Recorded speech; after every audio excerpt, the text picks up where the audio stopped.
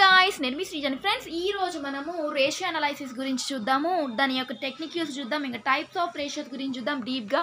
ఓకేనా? లైక్ ఇంకా 1-1లో 1-2లో 2-1లో ఏమైనా బ్యాక్లాగ్స్ ఉంటే తొందరగా క్లియర్ చేసుకొని, ఓకేనా? ఇంకా లైక్ పీడిఎఫ్ సేల్ చేస్తున్నాను కదా, ఎలా అయితే నేను 1-1 1-2లో ఎలాగైతే సేల్ చేశాను, నేను 2-1 2-2 కూడా సేల్ చేస్తున్నాను. మీరు కావాలి అన్న వాళ్ళు ఓన్లీ స్టూడెంట్స్కి మాత్రమే అది అవైలబుల్గా ఉంటుంది. అది వెరీ వెరీ ఇంపార్టెంట్. ఓకే. ఇంకా డిస్క్రిప్షన్లో మీకు jntuh న్యూ అప్డేట్స్ మొత్తం తెలుసుకోవాలి అంటే కింద డిస్క్రిప్షన్లో నేను ఒక లింక్ ఇస్తున్నాను, దాంట్లో ఫాలో అవ్వండి, మీ ఇష్టం. ఓకేనా? ఓకే. రేషియో అనాలైసిస్ అంటే explain the importance of ratio analysis as a technique you for analysis of financial statement. ఇక్కడ మనం ఏం చేయాలనుకుంటున్నాము, రేషియో అనాలైసిస్ గురించి తెలుసుకోవాలనుకుంటున్నాం. ఫస్ట్ మనకి రేషియో అంటే ఏం చూద్దాం. Ratio is easy way to understand concept. మనకి రేషియో అనేది ఈజీగా అండర్స్టాండ్ అయ్యింది. ఏదైనా ఒక దాన్ని చూసినామంటే వెంబటే మనం ఆ రేషియోని చూసి మనం దాని క్వాలిటీ ఏంటి, అదేంటిది అసలుకి అని చెప్పగలం కదా. సో అది ఓకేనా గైస్. నెక్స్ట్ చూడండి, ఇక్కడ in finance we can use ratio analysis అనొచ్చు, అనాలిసిస్ కూడా అనొచ్చు. ఓకేనా? We can give conclusion are we can give advices, we can come to know one drastic decisions or anything we want to do ratio analysis. ఈ finance ఉంటాయి కదా, ఫినాన్స్లో మనము ఏం use చేస్తాం, రేషియో అనాలిసిస్ అనేదాన్ని యూస్ చేస్తాము. ఇది రేషియో అనాలిసిస్ అంటే అసలుకి ఏం కన్క్లూజన్ ఇచ్చిద్ది, మనము ఏదైనా ఒక అడ్వైజ్ ఇవ్వచ్చు, ఇంకా ఒక డెసిషన్ తీసుకోవచ్చు. ఆ రేషియో అనాలైసిస్ వల్ల ఒక డెసిషన్స్, అడ్వైజెస్ ఏదైనా మనం చేయొచ్చు. ఓకేనా? ఈ రేషియో అనాలిసిస్ వల్ల. ఓకేనా? Okay. Next, to prepare this ratio analysis the accountant must be knowledge about ratio analysis and he need to have a good understanding about financial statement or financial accounting basics. Everything should understand, then we will prepare ratio analysis. ఇక్కడ మనము ratio analysis prepare చేయాలంటే మనకి accountant ఉంటాడు కదా, accountant అనే ఆయనకి knowledge ఉండాలి. దేనిపైన? రేషియో అనాలిసిస్ పైన. ఓకేనా? ఇంకా దానిపైన గుడ్ అండర్స్టాండింగ్ ఉండాలి. దేని గురించి?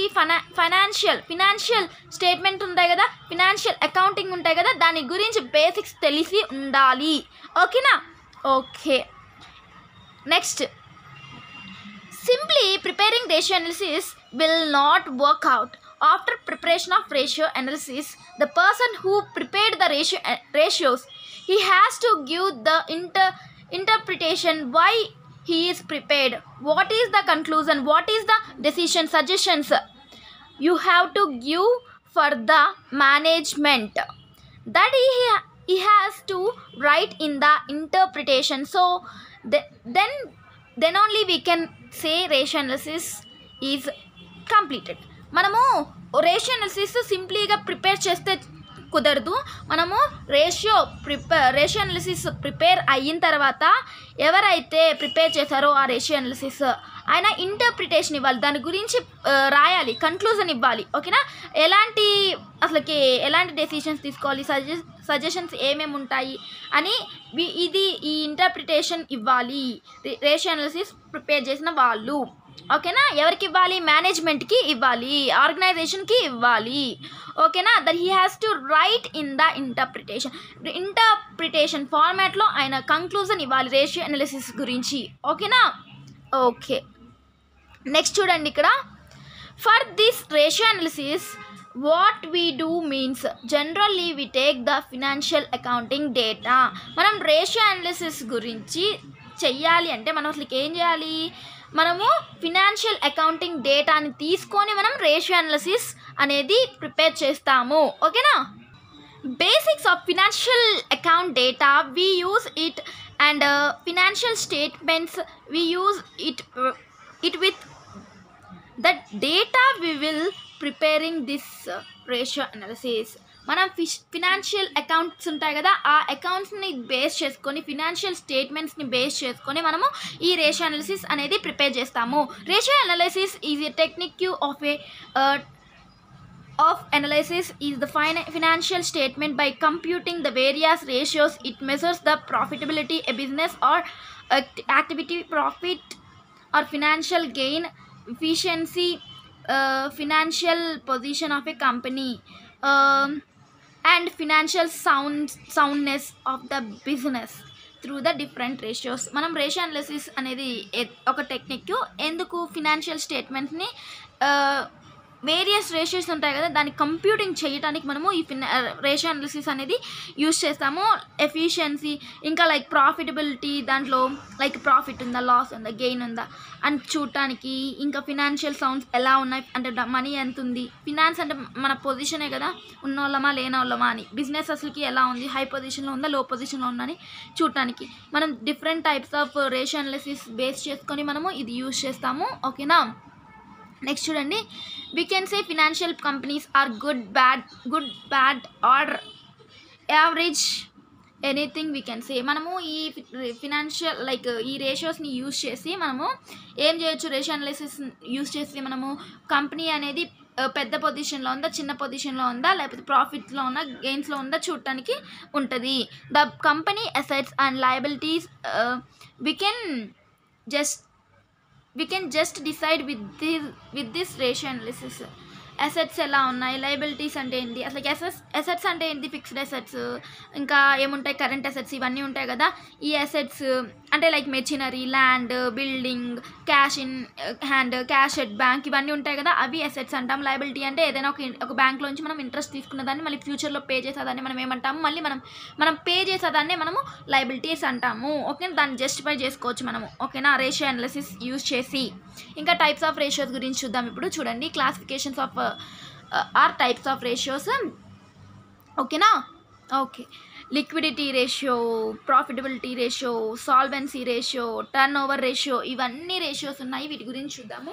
ఫస్ట్ మనం లిక్విడిటీ రేషియో అంటే ఏంది చూద్దాం. లిక్విడిటీ రేషియోలో మనకి చాలా ఉంటాయి. కరెంట్ రేషియో ఉంటుంది, ఇంకోటి ఏముంటుంది, కరెంట్ అసెట్స్ గురించి ఉంటుంది. ఫస్ట్ మనం కరెంట్ రేషియో అంటే చూద్దాము. Current ratio, the ratio is also known as a working capital ratio and it is used for determining the short-term financial position of the firm, business or company. మనము ఈ current రేషియోని use చేసి, అంటే liquidity ratio కదా, liquidity అంటే ఏంటి, ఇక్కడ money. ఓకేనా, money అంటే చేతిలో ఉండేదాన్ని మనీ అంటాం. ఓకేనా, ఇక్కడ మనం అసలు ఈ కరెంట్ రేషియో అంటే ఏంటంటే షార్ట్ టర్మ్, అంటే కొంచెం బిజినెస్ షార్ట్ టర్మ్, అంటే ఇప్పుడు జనవరి నుంచి మిడిల్ మంత్ ఏముంది అక్కడ దాకా మనం ఫైన్ చేసేదాన్ని షార్ట్ టర్మ్. అంటే కొన్ని డేస్ గురించి బిజినెస్ ఎలా ఉంది, హై పొజిషన్లో ఉందా, అసలు మనీ ఎలా ఉంది, ఫినాన్షియల్ పొజిషన్ ఎలా ఉంది చూడటానికి, business are form or company దాన్ని చూడటానికి మనం కరెంట్ రేషియో అనేది యూజ్ చేస్తాము. కరెంట్ రేషియోలో మనకి current ratio equals to current assets, current liabilities. Current assets అంటే ఏంటి, ఇక్కడ stock, debtors, cash in hand, cash at bank, bills receivable, prepaid expenses, short term investments, ఇవన్నీ మనం ఆల్రెడీ చూసాం కదా. నెక్స్ట్ లైక్ ట్రేడింగ్ అకౌంట్లో, ఇంకా ప్రాఫిట్ అండ్ లాస్ అకౌంట్స్లో ప్రీవియస్ లెసన్స్లో మనం చూసాము. నెక్స్ట్ కరెంట్ లయబిలిటీస్ అంటే bill payable, creditors, out standing expenses, short term loans, long term loans, propose dividends, ఇవన్నీ గురించి నేను ఆల్రెడీ ఎక్స్ప్లెయిన్ చేశాను, మళ్ళీ చెప్పడం ఏం అవసరం లేదు, ఇవన్నీ తెలుసు, బేసిక్స్ ఆల్రెడీ ప్రీవియస్ వీడియోస్లో చెప్పాను. సో మనకి దీంట్లోనే క్విక్ రేషియో ఉంటుంది. క్విక్ రేషియో అంటే current రేషియోలోనే, liquidity రేషియోలోనే quick ratio is used to determine the short term solvency of the form. This ratio is more precise than a current ratio as it describes the relations between current liabilities and quick assets. ఇది ఎక్కువ current ratio కన్నా ఎక్కువ ఇది more important కదా. So ఇదేం describe చేసిద్ది, quick assets అంటే ఏంటి, క్విక్ లయబిలిటీస్ అంటే వీటన్నిటి గురించి చెప్పిద్ది. ఓకేనా, కరెంట్ లయబిలిటీస్, క్విక్ లయబిలిటీస్ అవన్నీ ఉంటాయి. ఇక్కడ క్వశ్చన్ ఫార్ములా చూడండి, quick రేషియోకి quick assets by quick liabilities, quick assets by current liability. ఈ క్విక్ రేషియోలో కూడా షార్ట్ టర్మ్ ఫినాన్షియల్ పొజిషన్ ఎలా ఉంది కంపెనీ అనేది చూడొచ్చు. Next types of రేషియోస్లో second one ఏంటిది, ప్రాఫిటబిలిటీ రేషియో. ప్రాఫిటబిలిటీ రేషియో అంటే ఏంటి, to know profits of particular organisation, weather organisation going to going properly or not. The financial position we want to know. ఇక్కడ మనకి profitability అంటే ఏంటంటే మనము ఆ particular organisation అనేది, కంపెనీ అనేది, బిజినెస్ అనేది ఎలా ఉంది, ఏ పొజిషన్లో ఉంది అని తెలుసుకోవడానికి, మనం ప్రాఫిట్స్లో ఉందా గెయిన్స్లో ఉందా అని తెలుసుకోవడానికి మనం ఏముండాలి, లాసెస్లో ఉందా అని తెలుసుకోవడానికి మనం ప్రాఫిటబిలిటీ రేషియో అనేది యూజ్ చేస్తాము. To know the profit of the organisation. 1 minute, ఇక్కడ ION, ఓకేనా, organisation of A particular period during financial year are calendar year over a particular, you want to calculate the profits and then we can find there by the profitability ratios. మనము ఇక్కడ profits అనేవి ఒక particular organisation యొక్క ప్రాఫిట్స్ని తెలుసుకోవడానికి, particular ఈ year financial ఇయర్లో అయినా calendar ఇయర్లో అయినా మనం తెలుసుకోవడానికి టోటల్ ప్రాఫిట్స్ ఎంత వచ్చాయి, లాసెస్ ఎలా వచ్చాయి అని తెలుసుకోవడానికి మనం ఇది యూస్ చేస్తాము. ఓకేనా, అర్థమైందా? నెక్స్ట్ ఇప్పుడు ఎలాగ ఫైండ్ చేస్తామంటే కొన్ని ఉంటాయి దీంట్లో. చూడండి, మనము గ్రాస్ ప్రాఫిటబిలిటీ రేషియోని తెలుసుకోవాలి అనుకోవాలి అంటే మనం ఇవి యూజ్ చేయాలి. ఓకేనా, gross profit ratio, net profit ratio, operating ratio, ఇంకా ఇవన్నీ. Okay, return on investment, operating profit ratio, ఇక్కడ చూడండి operating ratio, operating profit ratio, ఇవన్నీ రిటర్న్ ఇన్వెస్ట్మెంట్, ఇవన్నీ ఏంటి మనము ప్రాఫిటబిలిటీ రేషియోని ఫైండ్ చేయడానికి మనం యూజ్ చేస్తాము. ఓకేనా, ఓకే. నెక్స్ట్ చూడండి, ఇక్కడ సాల్వెన్సీ రేషియో అంటే ఏంటి? ఇక్కడ solvency refers the financial position and capacity of the business to pay it's long term liabilities pay to someone. Okay, as when it becomes due. The solvency ratios are used to know the company capacity to pay long term liabilities, bad debts, loans etcetera. ఇక్కడ మనము solvency అనే దాన్ని ఎందుకు use చేస్తాం? Financial position తెలుసుకోవడానికి కదా మనం use చేసి, లైక్ బిజినెస్ అనేది ఎంత కెపాసిటీ ఉంది అని తెలుసుకోవడానికి, ఇంకా లయబిలిటీస్ ఎన్ని ఉన్నాయి, లైక్ మనం ఎంతమందికి లోన్స్ ఎన్ని తీసుకున్నాము, దానికి ఎంత పే చేయాలి అని తెలుసుకోవడానికి. ఇంకా సాల్వెన్సీ రేషియో అనేది ఎందుకు యూజ్ అయింది? కంపెనీ యొక్క కెపాసిటీ ఎంత ఉంది, స్ట్రెంగ్త్స్ ఎంత ఉన్నాయి, ఇంకా బ్యాడ్ డెబ్ట్స్ అంటే లైక్ మనకి ఎన్ని డెబ్ట్స్ ఉన్నాయి, ఎంత పే చేయాలి అని తెలుసుకునేదాన్ని సాల్వెన్సీ రేషియో అంటే. మనం ఎన్ని మనం తీసుకున్నాము, ఎంతకి మనం పే చేయాలి అనే దాని గురించి, డ్యూస్ ఏమేమి ఉన్నాయి అన్నిటి గురించి. ఇప్పుడు మనం ఈ సాల్వెన్సీ రేషియోని ఫైండ్ చేయడానికి మనం ఇది యూజ్ చేస్తాము. డెబ్ట్ equity ratios and property ratios, ఇంకోటి total డెప్ట్ ratio, solvency ratio, fixed assets ratios and interest current coverage ratio. ఓకేనా, ఇవి మనం యూజ్ చేస్తాం సాల్వెన్సీ రేషియోని ఫైండ్ చేయడానికి. ఓకేనా, నెక్స్ట్ మనకి ఇంకొక టైప్ ఏముంది ratios అనాలిసిస్లో, like activity are turnover ratios. Activity or turnover ratios are mainly, it shows the stability and efficiency and utilizing fixed assets and the company assets, whether it is a fixed assets, building, machinery, land, or related to raw materials or stock. How better we are utilizing it, the utilizing capacity and how they are handling. Based on these we will use activity or turnover ratios or efficiency ratios. మనము activity ratio అనొచ్చు, లేకపోతే turnover ratio అనుకోవచ్చు, లేకపోతే efficiency ratio అని కూడా మీరు పిలుచుకోవచ్చు. ఈ activity ratio అంటే ఏంటిది? మనము మెయిన్గా దేన్ని షో చేయడానికి అంటే స్టెబిలిటీ ఎలా ఉంది, ఎఫిషియన్సీ ఎలా ఉంది, ఎలా మనం యూజ్ చేస్తున్నాము ఫిక్స్డ్ అసెట్స్ అనేవి.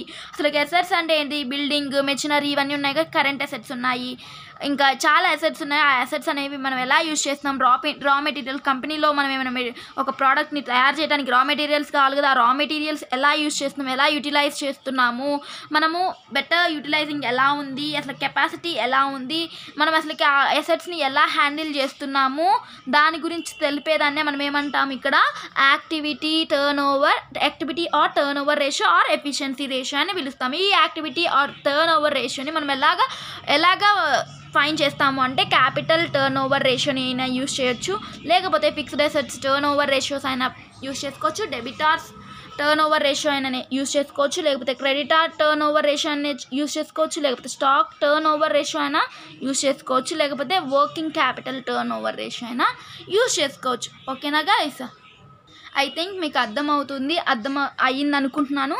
లైక్ ఇంకా కింద డిస్క్రిప్షన్లో ఒక లింక్ ఇస్తున్నాను. లైక్ jntuh అప్డేట్స్ని తెలుసుకోవాలి, r18 సిలబస్ గురించి తెలుసుకోవాలి అన్నవాళ్ళు, ఇంకా దాంట్లో ప్రీవియస్ పేపర్స్ కూడా వస్తాయి కావాలి అన్నవాళ్ళు కింద డిస్క్రిప్షన్లో టెలిగ్రామ్ లింక్ అంటున్నాను, యూట్యూబ్ లింక్ ఇస్తున్నాను. ఓకేనా, ఆ యూట్యూబ్ని ఫాలో అవ్వచ్చు, మీ ఇష్టం.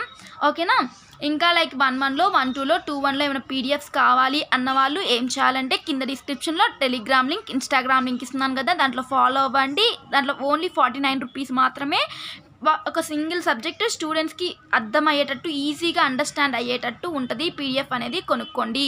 ఓకేనా, ఓకే గైస్, థ్యాంక్ యూ.